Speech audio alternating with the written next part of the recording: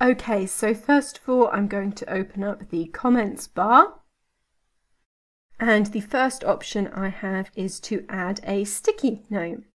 So if I just click somewhere inside the document, I can then type in a note and post it.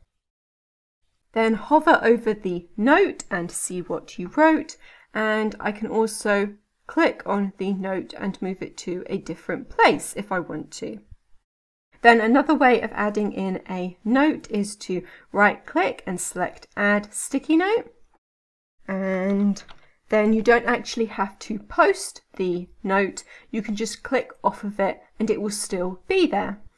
Then if you don't have the comments bar open and you add a sticky note, it will pop up looking like this. Then another way of adding a note is to use the keyboard shortcut Ctrl+6, and you will also end up with a note like that. Then if I right click and select Properties, I can change the way the note looks. And then if I want to make that change permanent, I need to tick the Make Properties Default box here. Then the next option I have is to highlight the text, so I can just click and drag to highlight the words I want. I can also underline words like this. And then if I right click, I can go to Properties and choose to have either a straight line or a squiggly line, which looks like this. Then I can also strike through the text as well, and with each of these options automatically there will be a pop-up here which will let me add a note to explain that change, which I will then see if I hover over it. Then my next option is to replace the text, so I can select the text I want to replace and then type in what I want to replace it with, and I can also add in text and just click where I want to add in the text and then type it in. Then I also have the option of just putting in some floating text. And with this text I can change the font and the size and the color, and also either decrease the line spacing or increase the line spacing. Then I can also select the box and resize it and also move it around. Then I have the option of using a text box, which is very similar, but this time I have a box around the text, and I can also change the way the text looks. And then if I select the box and go to Properties, I can change the way the box looks. And OK. Then the next option is the Line tool, and I can change the thickness of the line using this bar here, and then just draw lines. And then the Erase tool can be used to remove the lines. The next option is to add a stamp, and these will show various different pieces of information about the document. And you can add in more specific information about yourself if you want to. And then you just put the stamp somewhere in the document. Then this option here will let you attach a file or record some audio. And you can also add in some shapes as well. Probably the most useful is the text callout, where you can click and drag and then get an arrow pointing to something with a text box. And again, you can change the way the text looks here and then resize the box or move the arrow. And then if you right click you can change the properties of this.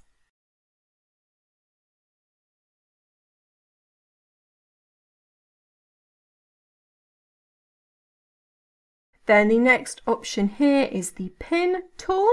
So if, for example, I try and underline something, as soon as I've finished underlining, it will automatically change back to the hand symbol. But if I select the Underline tool and then pin it, I can underline multiple things and it will keep going until I unpin it again. And the pin feature will work with all of these options. Now the colour tool will also work with all of these options, and you can change their colours. So for example, I can change the highlighting to be pink, and then if I highlight something it will now be pink. And also if I add a note to this, when I hover over it, that will also be pink.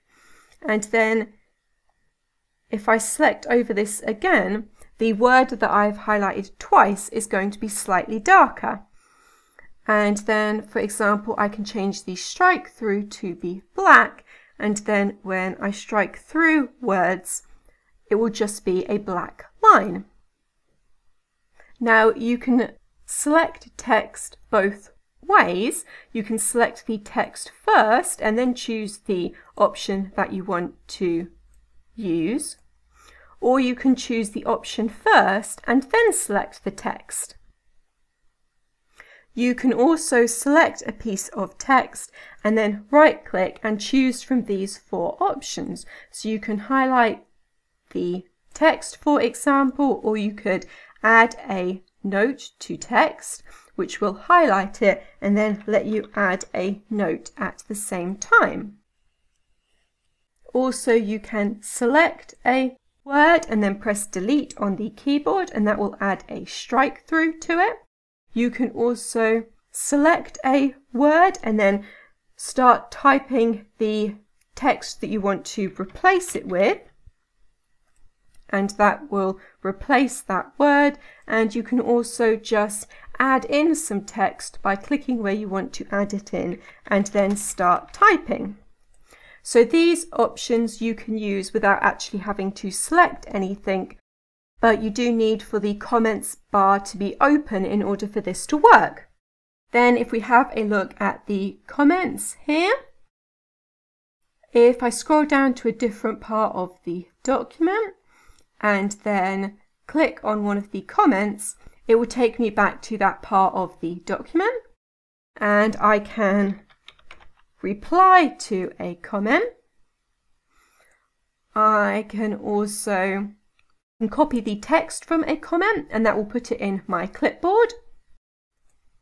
I can also edit a comment and then I can change what I have written, and I can also edit a comment by double clicking on it. I can also set the status to accepted or cancelled or completed or rejected or none.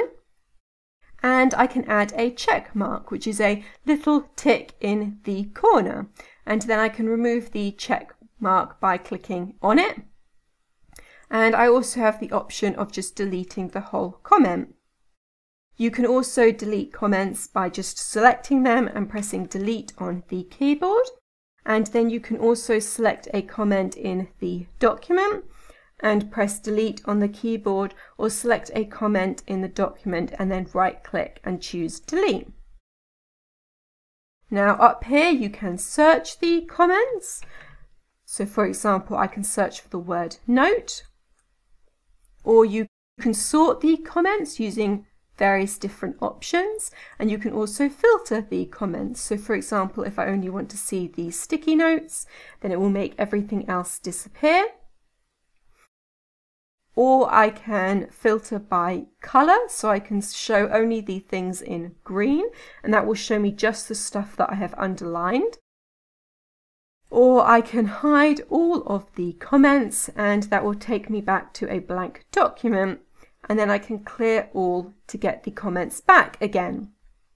And then if I click here, I can change the commenting preferences, and this will give me a bunch more options for the comments as well.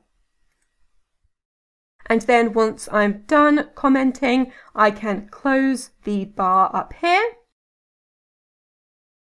Okay, so in this video, I have shown you how to make comments in Adobe Reader, and that is everything.